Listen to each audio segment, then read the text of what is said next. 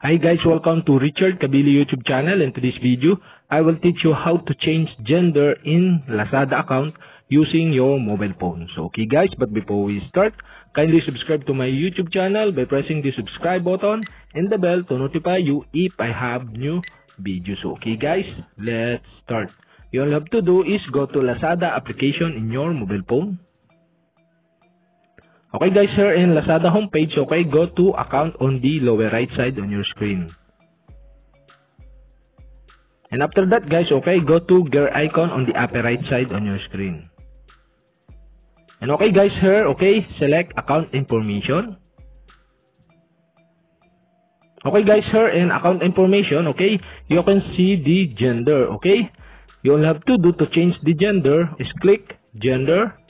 And the pop-up below are show, and okay, you can see the option, okay, my gender is set into male, and okay, if you change into female, okay, you all have to do is select female, or you can select other.